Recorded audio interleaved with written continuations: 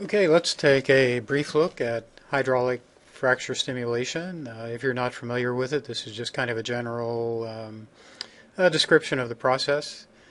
As you're out there drilling your horizontal well, this would be a lateral coming down from a pad and going out horizontally. So you've got your hole cased. You bring a perforation gun in and you blow out holes through the casing. And these might be at an angle, 120-degree angle.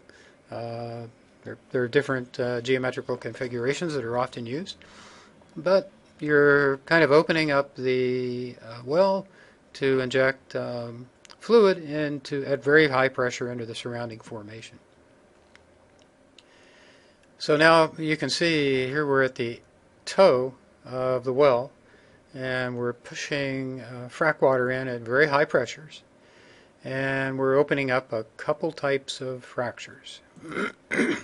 These fractures, the two varieties of fractures that we're interested in, are the hydraulic fractures, and these are fractures that are generally vertical in extent and can be very large. They can be a couple 100 feet in height, for example, and have half widths of a few 100 feet. And they open in response to tension. So these are basically tensile fractures. They tend to be relatively quiet, and we don't hear them that much comparatively. The other kinds of fractures are the local fractures, the natural fractures in the reservoir. And in this diagram here, again, this comes from marathon oil, but we have these local fractures, and they deform in response to shear. So we've actually, these may be critically stressed, so we've increased pore pressure and brought these fractures into failure. Now this is just a close-up view of a fracture, and you can see they're pumping proppant into the fracture to hold the fractures open. These little grains here, once the pressure is reduced, they hold the fracture open so the gas can flow into the well and be produced. So this process just goes on and on. We put a plug in the well. This area over to the right was already fracked.